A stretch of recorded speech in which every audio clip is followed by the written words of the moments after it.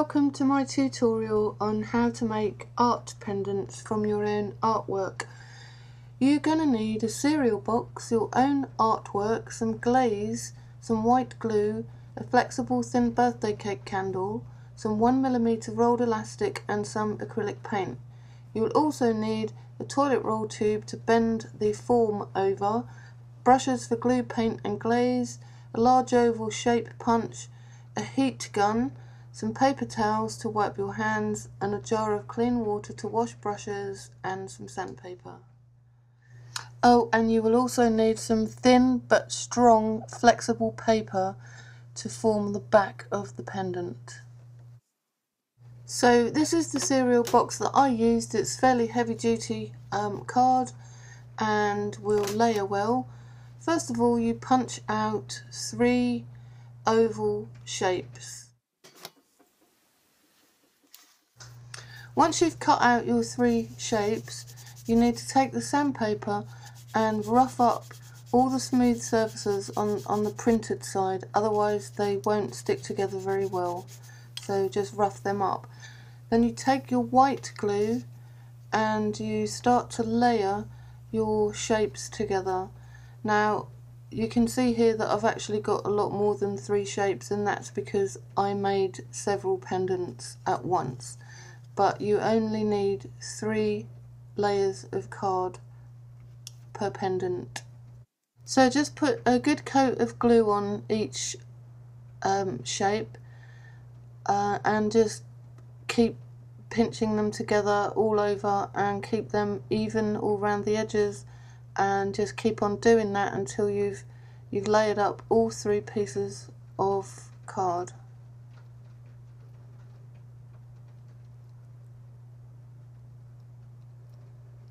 As the glue dries, the pieces of card will gradually stop sliding against each other. You can see here that I'm only showing you the plain side of the card, but actually as I'm layering them together, the sanded sides are downwards.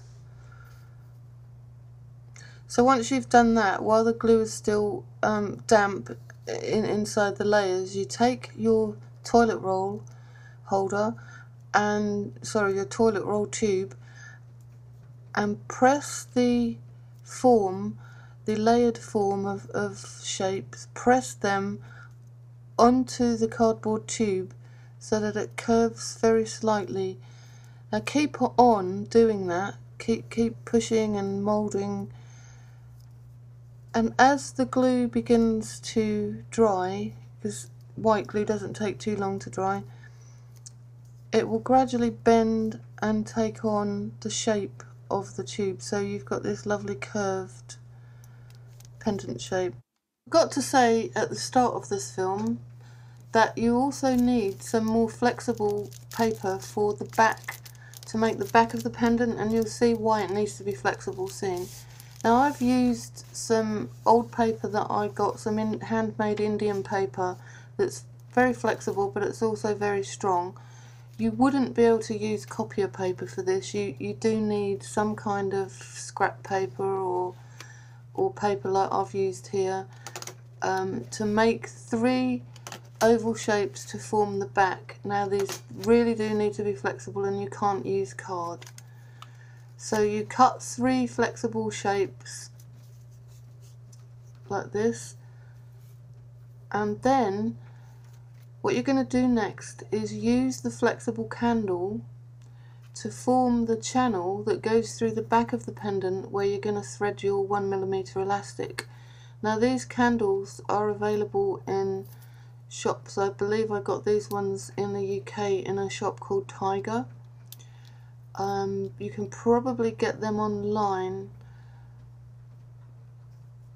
but they work because obviously they're made of wax, and the idea is to put this wax strip along the back, mould the paper over it, and then once the paper has dried on the back, you melt the wax out, and that leaves you with your channel. Okay, so you cut your wax to length and just size it up on the back. Once you've done that, put a thin layer of white glue on the back of the pendant, and then push your wax down onto the glue. This bit is quite tricky and it does take some manipulation, but you can do it. You just have to push it around a bit and keep moulding and pushing and sticking until the glue begins to dry, and then you'll find that everything does stay in place. Okay, so here I have put on my first layer on the back of the pendant, and you can see what I'm doing here. I'm just moulding and pushing. You push the paper into the wax. Use your thumbnails to get a good crease in there, and then you just basically keep on using your thumbs and fingers to mould this paper, and you can see why you need a very flexible, strong paper like I've used here. As I said, I use handmade Indian paper, which obviously isn't strictly junk, but you know, if you've got paper left over from another project, then I would recommend using that. Carry on doing this until you've put all 3 layers on and let it thoroughly dry. And then once you've done that, take your heat gun and gently melt the wax with the heat gun. It doesn't take too long, and you'll see when the wax begins to soften. And you just do that, and then when you think it's soft enough, just very gently pull that candle out, and there you go. You have your channel where your 1mm elastic will eventually go.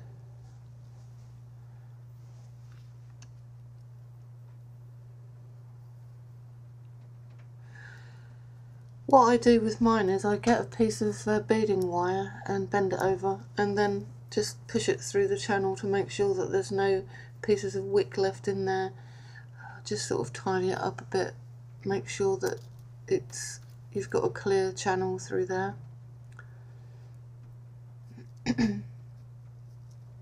Just keep on pushing through until you're happy that it's all clear. Then take your sandpaper, and because this form is now very solid, because it's all dry and the glue will make it very strong and solid, take your sandpaper and smooth off all the rough edges,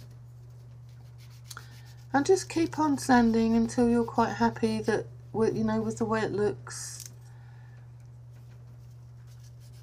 Just sand around the edges where the hole goes through, and you'll find that will sand down very nicely. Any layers that weren't quite in line. Once that's done, you can start to paint the back of the pendant, and you can see I've put a couple of layers on here already. I use metallic acrylic paint, and I've chosen to use Midnight Blue here. Just paint that on and let it dry between each layer, and here I have got 2 pendants ready. Now this is where using your artwork comes in.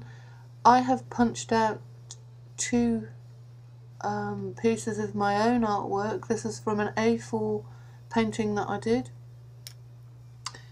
and I've gone through and chosen a couple of the nice areas from the painting, and I am now sticking them onto my cardboard form. And this is really the whole basis for the pendant. I mean, you can really use anything on the front here that you want, but you know, the whole point is to make art pendants, and the fun really is in creating the painting. I mean, I have a whole drawer full, a huge drawer full of my artwork, which has never been framed, I'm never going to do anything with. So these pendants are a really nice way to actually wear your artwork. And if anybody wants me to do a tutorial on how I create my artwork, let me know. If you go onto my website, which is www.funcraftstodoathome.com, and let me know. Now this is the pendant made with my artwork. It's dry now, but I haven't glazed it. Now at the start of the movie I think I showed you some glaze. May have been Anita's, I'm not sure. But what I used here for this was triple thick, which is a fantastic gloss medium. And you can see here the difference between the one that I have glazed and the one that I haven't.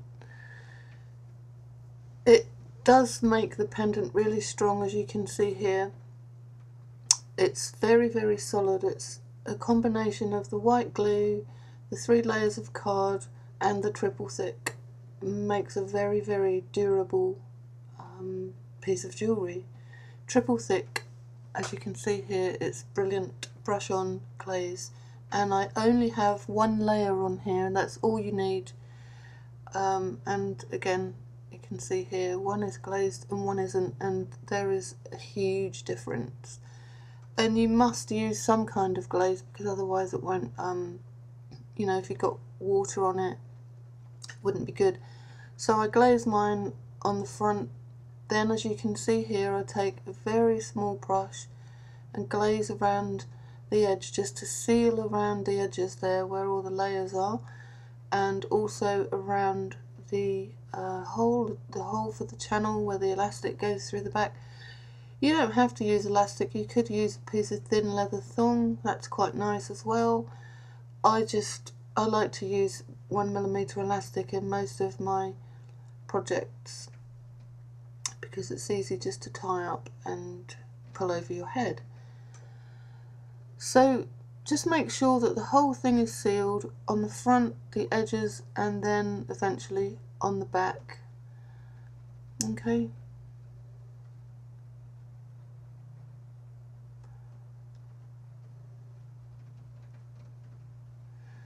You can see there how the triple thick kind of just finishes off the edges really nicely. And there is the finished pendant, nice and shiny and strong, as I said before. You can put more than 1 layer on if you want to. The more layers you put on, obviously the more durable the pendant is. But they do look really attractive once they're finished and hanging around your neck. They look really, really nice the way they catch the light. And you know, you can use any piece of artwork to create this. Even a photograph you could use, as long as you do it on glossy paper. And once again, here you can see the difference. You can see the very matte finish of the unglazed one. I hope you enjoyed this tutorial. Please visit me at my website, which you will find at the end of this film. Thanks for watching. Bye.